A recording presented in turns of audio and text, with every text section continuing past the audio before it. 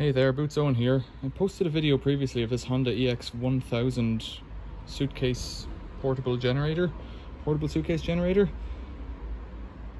Got it started. It basically needed me to put fuel in it, even though when I got it, I think I paid 10 or 20 quid for it. When I got it, I was told it wasn't working. It seems to work. Powered my jigsaw in the previous video, but now I want to give it a more prolonged test, I guess I would say. So I'm going to put an 800 watt oil heater on it, an oil filled radiator. It's rated at 750 volt amps, maximum 900 at 50 cycles per second. So I think it'll be okay. Let's see if it starts. Turn it on. I think the choke is on now. It's missing its air filter, the correct one.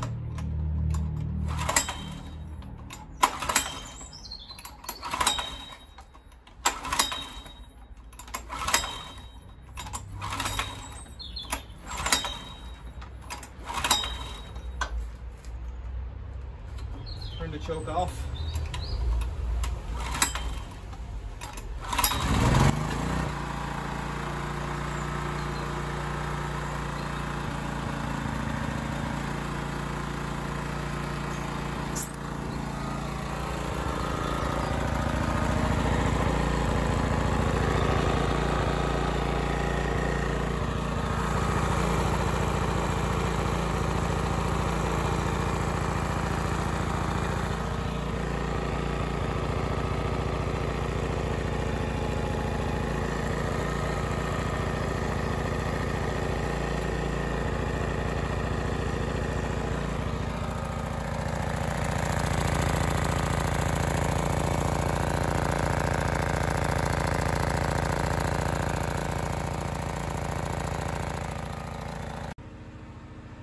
So you can hear it gently drumming away outside.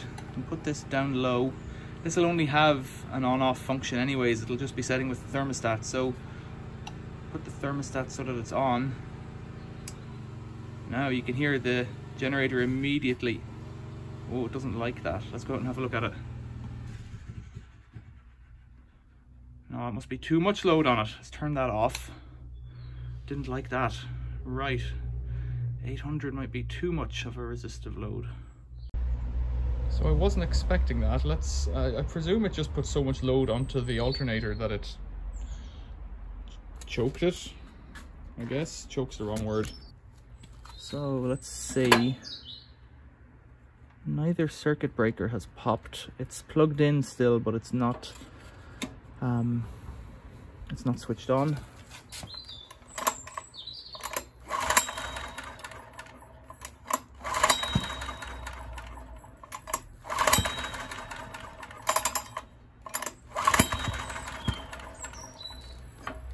Give it a choke, see if it makes any difference.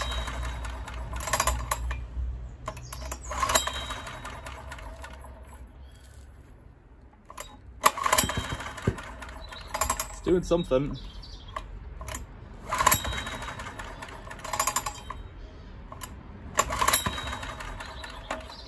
Let's try turning it off and running it, pulling it through a couple of times.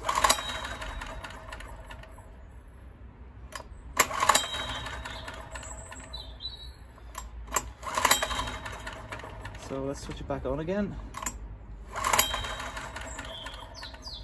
Let's turn that choke off again.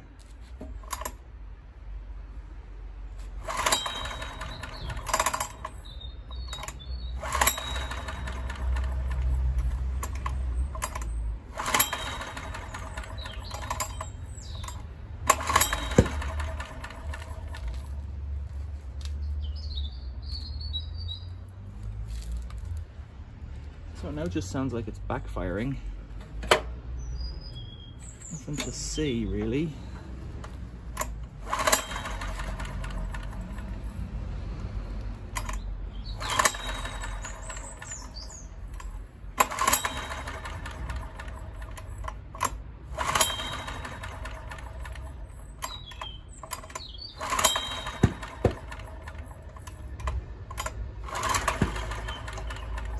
Making weird popping noises. I'll give it a half choke, see if that makes any odds. I don't think it should need a choke really, but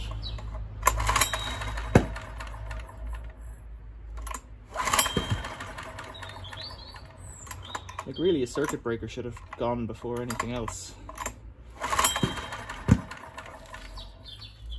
Sounds like it's backfiring through the carburetor, as I said.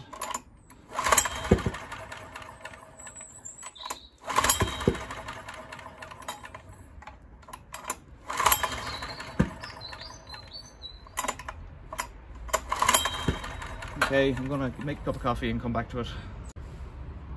Okay, I've had a cup of coffee, time has moved on. This is still switched on. Let's see. I wish the recoil was better on it.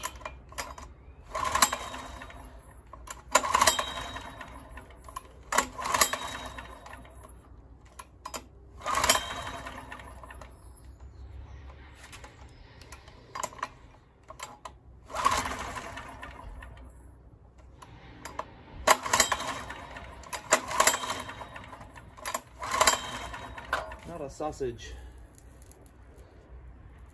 Try the choke the other way.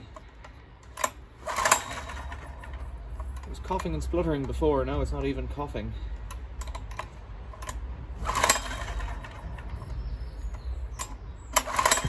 Oh, there was a pop there, that's something. Let's turn off that choke again, if that's off.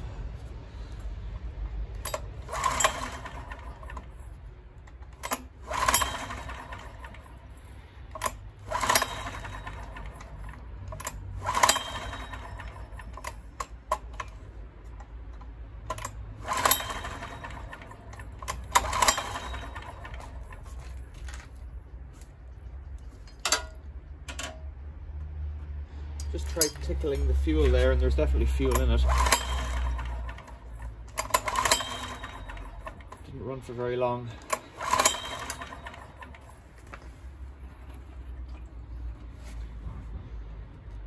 Do I know what?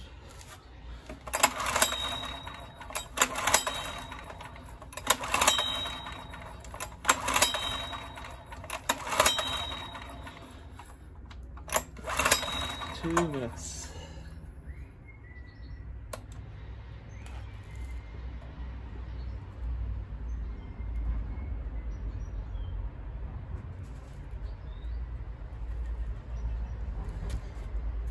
Try with my finger on the throttle.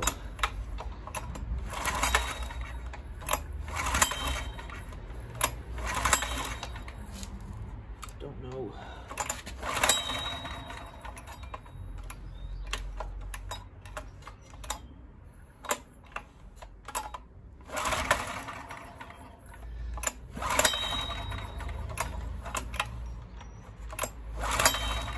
Maybe the blacksmith was right, maybe it doesn't work.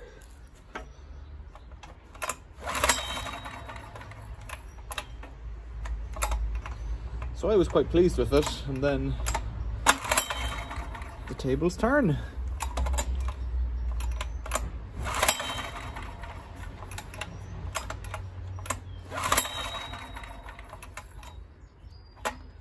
String's quite worn here. I wouldn't be surprised if it snaps on me.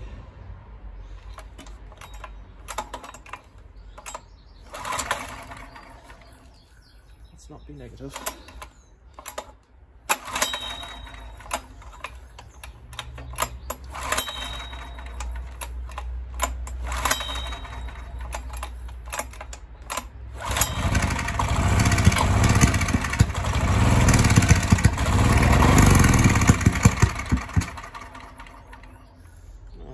With a choke on. Let's try that again. Could be another 50 pulls before it starts again.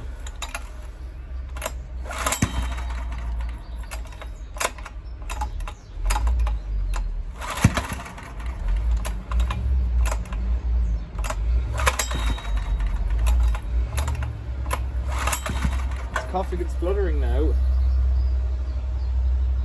Half choke.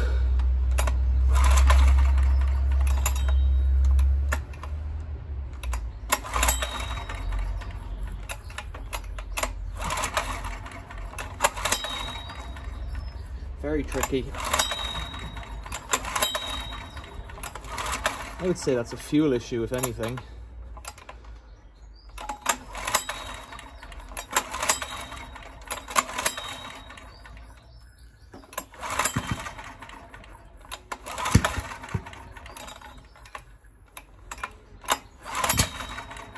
good old sneeze out the exhaust there.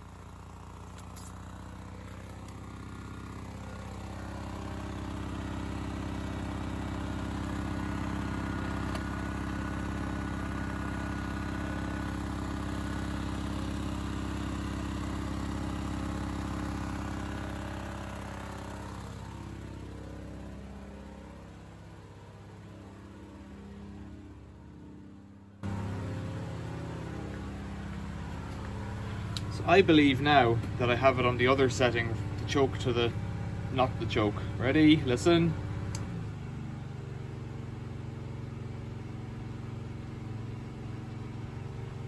Might have been on the choke before.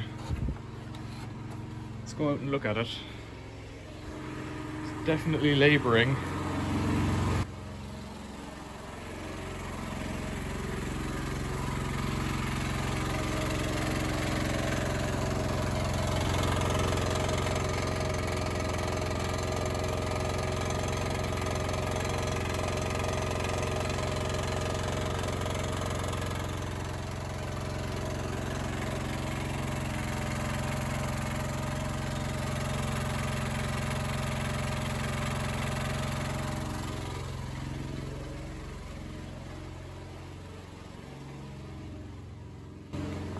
Walk back inside and this is still on. Is it getting warm? There's a bit of heat in the bottom of it. I'll give it a minute and see if it can handle it. I'll come back, see how we go. Right, so it's been on for about 5 minutes now. That's coming up to temperature. Let's turn it. Now the generator goes on a bit more. The thermostat's kicked in.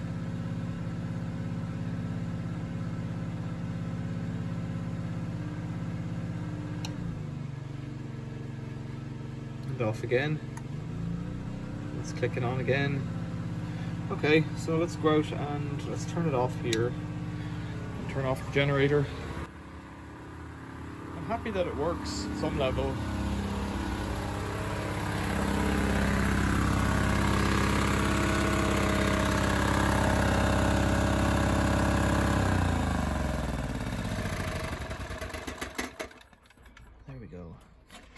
It's a smelly thing, you know.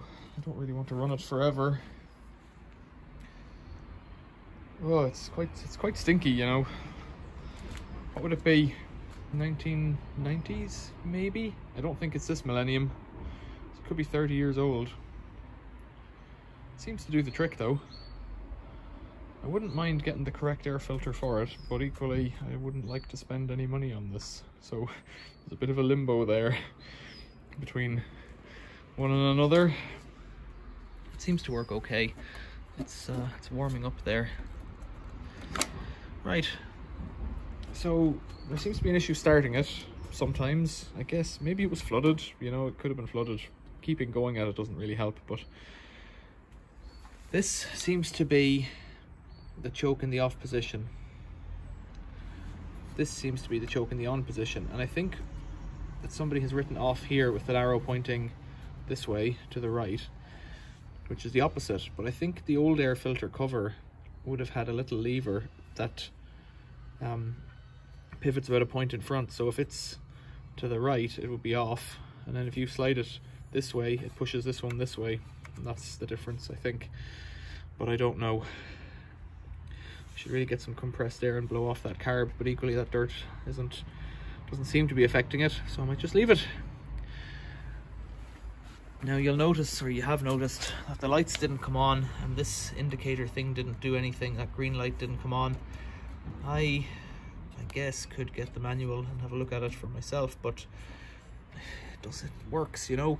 What I'm thinking, the reason I'm keeping this is in the event of a power cut, what would be handy is if you could run the fridge for a while, and if you could run the central heating boiler. We have a gas combi boiler. It needs mains electric to work. It won't work at all without it.